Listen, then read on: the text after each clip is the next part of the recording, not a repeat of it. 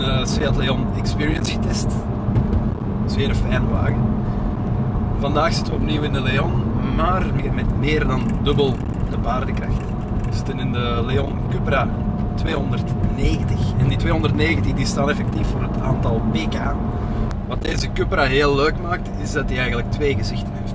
Het is een perfecte sleepercar, die heeft geen wilde spoilers en lade, knallende uitlaten, tenzij dat je dat wil.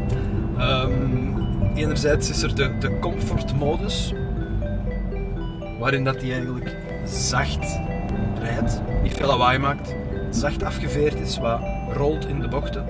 Maar er is natuurlijk, en daar doen we het voor, de Cupra modus.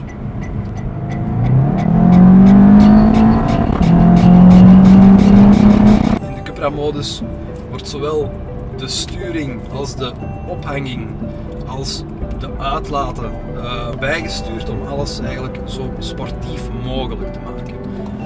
De interieurverlichting verandert van wit naar rood en direct schreeuwt alles om ja, gaan, unleash hell.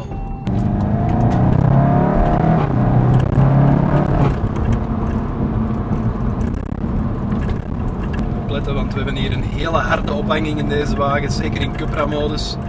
Het is niet altijd een deugddoende rit voor de rug.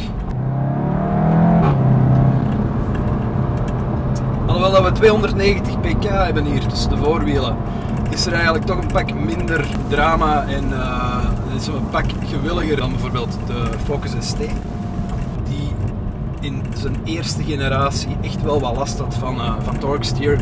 Die wou, als je op het gas ging in de bocht, vooral vooruit, niet per se mee de bocht in. Bij deze is het eigenlijk zelfs wat omgekeerd. Als je hier de ballen hebt om in de bocht toch nog op je gas te gaan, dan ga je daarvoor beloond worden, want hier zit een mechanisch sper tussen de voorwielen.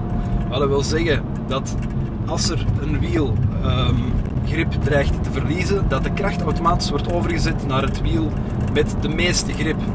Dus die gaat niet wegschuiven uit de bocht, maar die gaat zich net vastbijten in de bocht. We zijn klaar om die extra sportschermpjes van de Cupra eens even aan een grondige test te onderwerpen. We gaan hier even dus naar weergave sport. En dit is allemaal uniek voor de Cupra. Dat zat er in de Experience bijvoorbeeld niet in, wat ook logisch is. Maar dat zijn natuurlijk leuke extra's.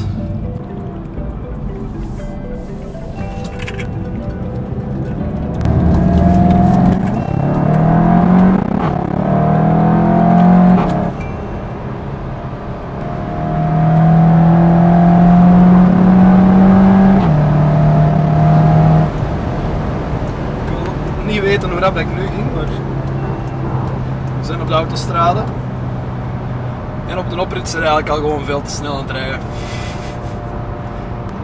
We zitten hier nog altijd in de G-modus, misschien moeten we eens in een andere sportschermpje kijken.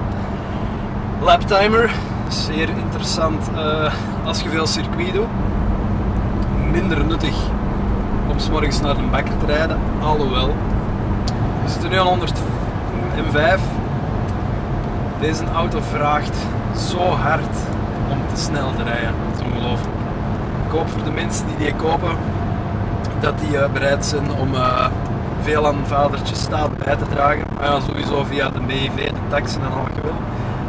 Maar ook via boetes. Ik denk dat die een aardige duit in de schatkist gaan bijdragen met deze wagen. Het is ongelooflijk.